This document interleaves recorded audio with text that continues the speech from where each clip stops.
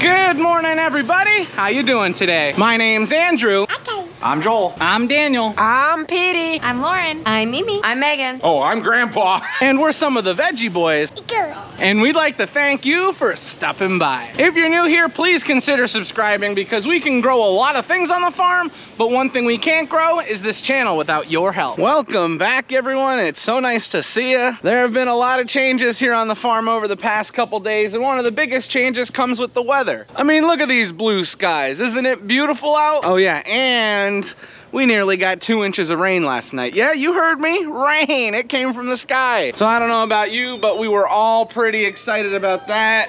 That rain is gonna be helpful. However, right away this morning, we need to get our chores taken care of, and as you guys know, the first thing is getting the farm market set up. And we are now all finished with setting up the farm market. I won't lie to you, I was looking through the cooler and it looks like slim pickings, but that's kind of a good thing. When the cooler's on the emptier side, you know that you've been busier, which is always helpful for the farm. But now that the farm market is all set up, we can start moving on to other chores.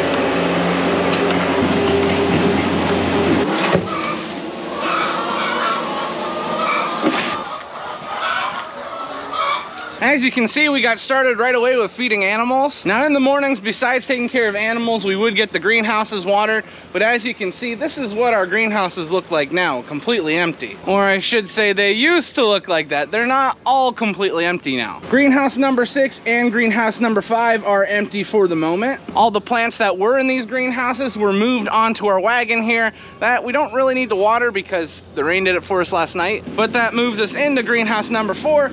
And well, it's filled up again. Not completely. We do have to space out all of these pots, but we have plenty to fill this greenhouse. So we got the largest greenhouse up on the hill taken care of, and now greenhouse number 4 is filled. I don't think we're gonna be putting anything in greenhouse number 6, but greenhouse number 5 will also have mums in it. As you guys know, it always took up a lot of time to do the watering in the morning, but everything that we put in these greenhouses is gonna be on automatic watering lines.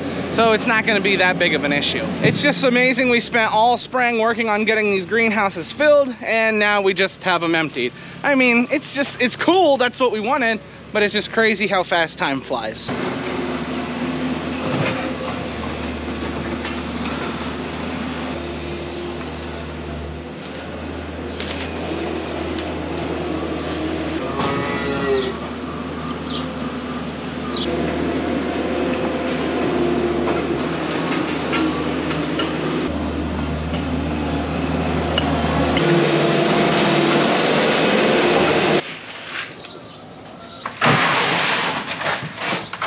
That should wrap up all the cattle. Most of the calves eat here in the back, and we feed them the calf feed that we get pre-made for ourselves. The larger cattle have no problems eating out here. The smaller ones usually get pushed around, which is why we like to feed in the back. But since we got feed dumped into everybody, that means the cattle are all taken care of.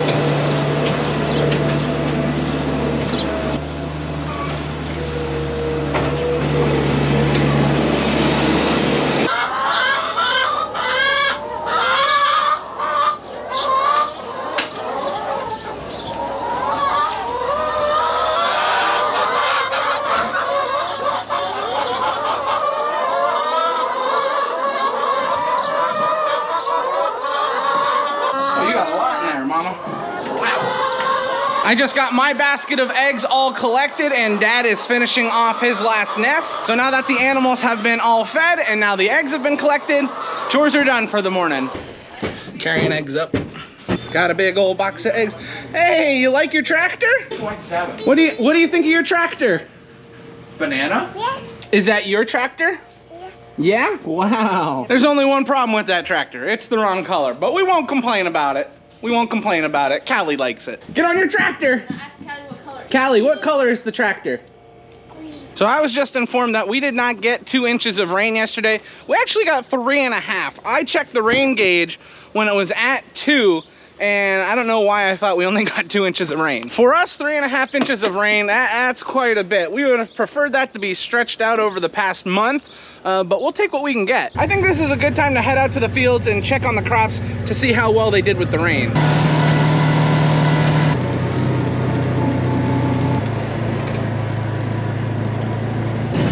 Wow, everything looks like it's been enjoying the water. Well, I know one thing's for sure, it is muddy out here. You just saw we drove past the potatoes. They look absolutely beautiful. They have enjoyed this rain. But how about this cabbage behind me? Fortunately, we've been able to irrigate this, but irrigation does not compare to rainfall. And this stuff has really enjoyed the water that it received. And check it out, this cabbage is beginning to make head. This is a really important time for our cabbage to start receiving water. The size of the head can depend a lot on how much water the plant has received. And when it rains, that helps the plant to also soak up more nutrients, which adds to a larger head of cabbage. But not just cabbage. We move up from our cabbage, we have some cauliflower here. It is on the smaller side, but we are starting to make head at the center. And then our broccoli, ooh, look at that. We have tiny broccolis getting ready to form. If it wasn't for the irrigation that we had put on, this stuff definitely would not have made it. However, now that it received some rain, we're gonna have continued growth. I'm just blown away by the size of this cabbage. Look at, there's heads coming on each one. You see the tightening of the leaves near the center? That's what we like to see. I'm walking through the field, getting mud on my boots. The ground has not been saturated like this for a very long time. I'm really excited to see how the peppers, tomatoes, and the cucurbits look, so that's where we're going next.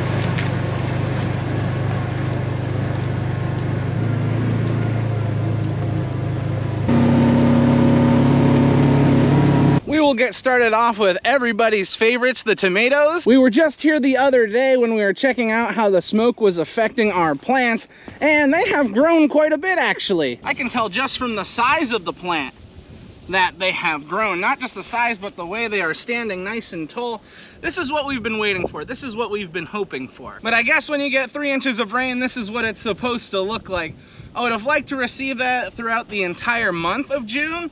But you know what? We'll take what we can get. I love looking out through the field and seeing the strips of green going out through the mulch. So that's a big bonus that the tomatoes are looking good. And then once we get to this section of field, we have our pickling cucumbers. There are a few opening spots here and there. That is from earlier on when we did not have moisture. And then once we move a little bit further down the field, we have our cucumbers, our straight 8s. They look awesome. This is what it's supposed to look like. This is what we enjoy seeing. Moving down the field a little bit more, we have our dill, basil, and our parsley right here.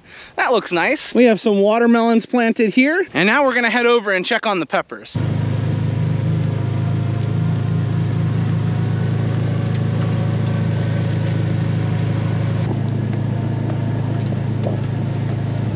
It is definitely wet at this section of field. It's like a little swamp here. So we're not gonna walk over there because I don't have muck boots on.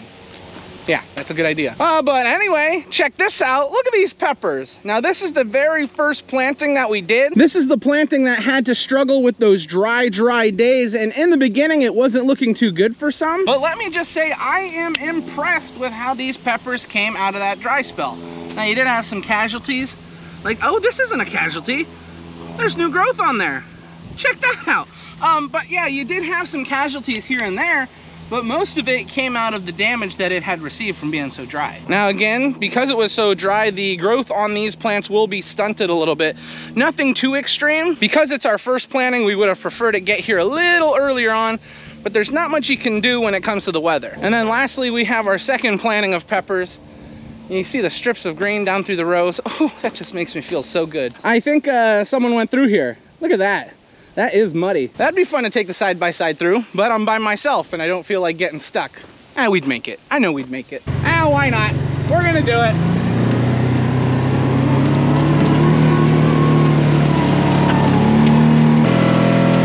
Woo-hoo-hoo-hoo-hoo!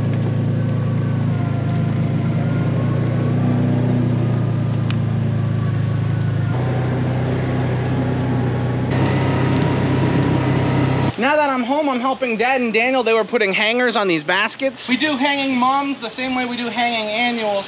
However, before we put the hangers on, we like to add a time release fertilizer, and you need to water them first, which is what I'm doing now. So once we water, we'll get the time release fertilizer added, and then we'll put the hangers on them. That way they can be hung up and out of the way. Mum's the word.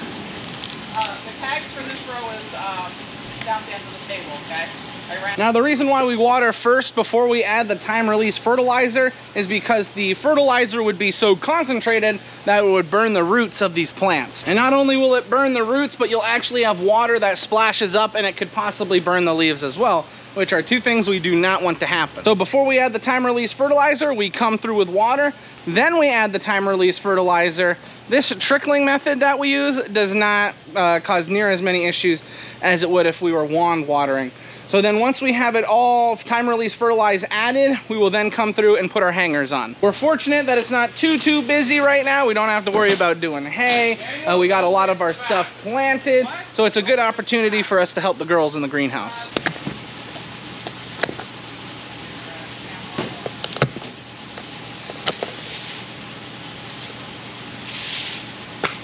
And we now have a helper here. Callie, how is it going?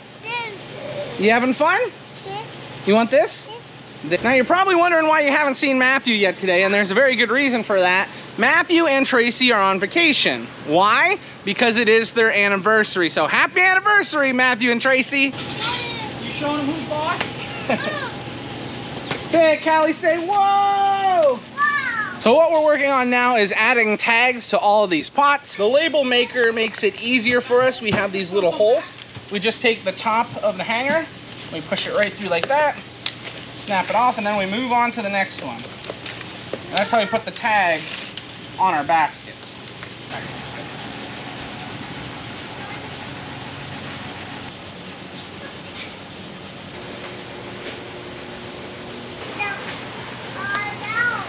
And that's just about gonna wrap up our morning. We got a lot accomplished. Aunt Rhonda was very appreciative that we were here to help get all these baskets hung up and to get everything else taken care of. Alrighty, Grammy, what are we having for lunch today? Pork barbecue and mac and cheese.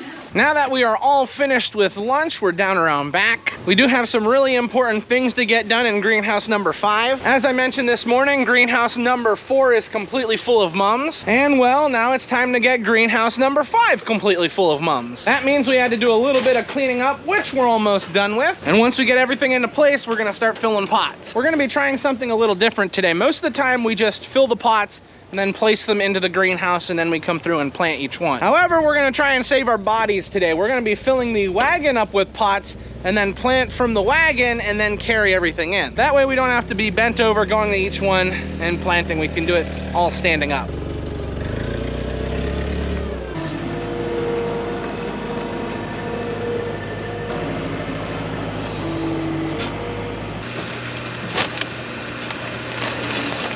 I'm just gonna go from there to here. Everybody's got their own little job. I'm gonna be filling the machine up with soil. Petey is gonna be handing pots to Dad, and then Dad's gonna be running the machine. Daniel's gonna be pulling them off.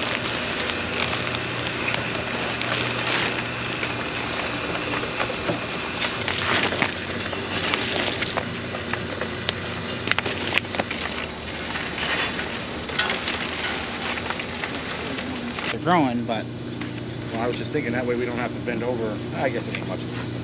No.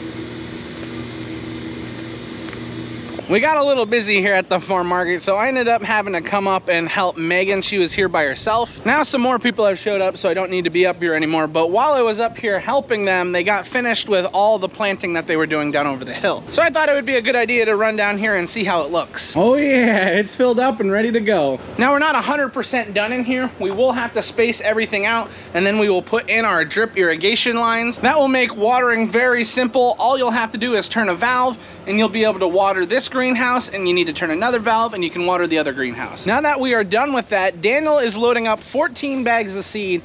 Him and Petey are gonna be delivering that to a farmer, and I'm gonna head back up top. That way, if the girls need any help, I'm right there for them. So we had a few things going on. Daniel, as you guys know, went to deliver that seed.